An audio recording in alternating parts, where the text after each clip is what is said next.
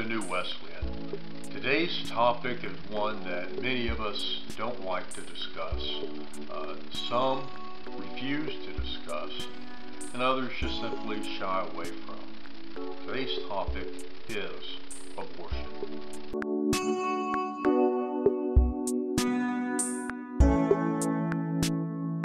Now this topic bothers so many, and it should, both on the pro-choice and pro-life side.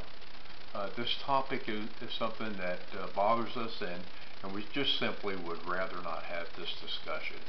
But I've seen so much in the news lately that I felt it was necessary to make a short video that talks about this subject. Progressives in the Christian faith push the narrative that we often see from the liberal left, that a woman's choice is paramount. She should choose what happens with her body. What they don't ever mention is that the baby she is carrying gets no choice in this matter. It's all about her choice, not the baby's choice. Now, babies can be murdered up to 22 weeks gestation in this country. I want to show you a picture of baby Riley. Baby Riley was born at 22 weeks gestation. And as you can see, baby Riley is a baby. Baby Riley is fully formed, still has obviously some growing to go, but she is alive, and medical professionals are able to care for her. Now, progressives like to push the narrative that a baby like Riley is just a fetus, not a baby at all. But as you can see, Riley is a human child, a child of God, whose life is valued and whose life must be ensured. Now, it's easy to sit back and think that every baby in the womb is just a mass, a blob of flesh, some fetus. And we see a lot of people refer to babies all the way up to delivery as fetuses. And here's what's interesting. I want you to go Google some of the celebrities that we often turn to, if you will, and trust, and we believe what they say, and we follow them because they're celebrities. But there are a lot of celebrities who are pro-choice and who refer to babies as fetuses. But what's very odd about them, if you'll go find some of the videos and news clips of them when they become pregnant with a child they want to carry full term, that child is no longer a fetus. It's a baby to them. And it's an important life to them. So what's the difference? When they don't want the baby, it's a fetus. When they want the baby, all of a sudden it's a baby again. So here I want to show you a picture of baby Riley as she prepared to go home from the hospital. As you can see, baby Riley, who was born at 22 weeks gestation, is alive and well. She's doing good. She's going home. She still has some health issues to deal with that I'm sure she'll overcome. But she's alive and well and a child of God. Jeremiah 1:5 says, "Before I formed you in the womb, I knew you."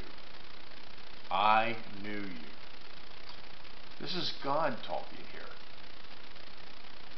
And before you were born, I consecrated you. I appointed you a prophet to the nations. Now,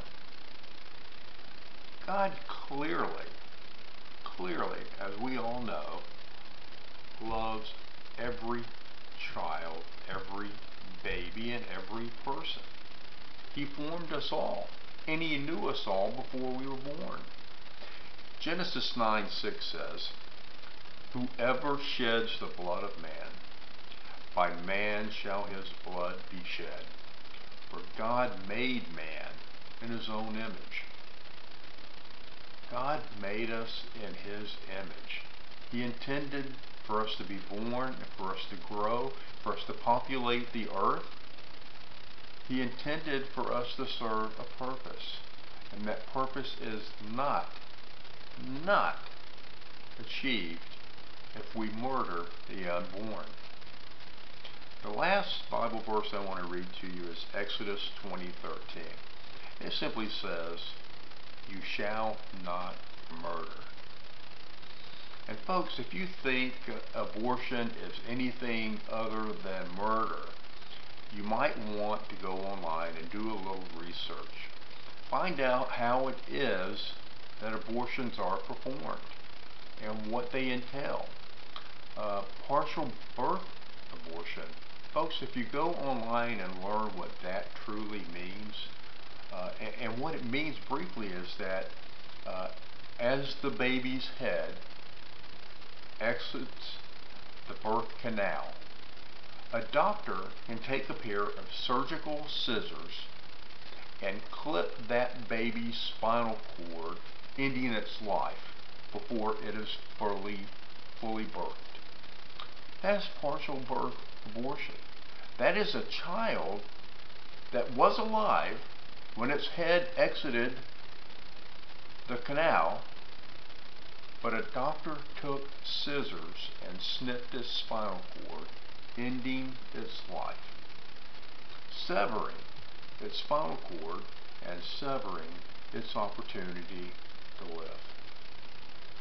If you have any questions about abortion, you can Google many of them, and you can also fill out the form below this video on our website, or click on the link below the video on YouTube, and we'll be happy to get back to you with answers to any questions you may have.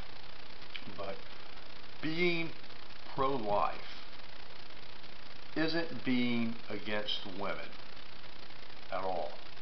It's being for everyone. Because not only does a woman's life matter, but that unborn child's life matters as well.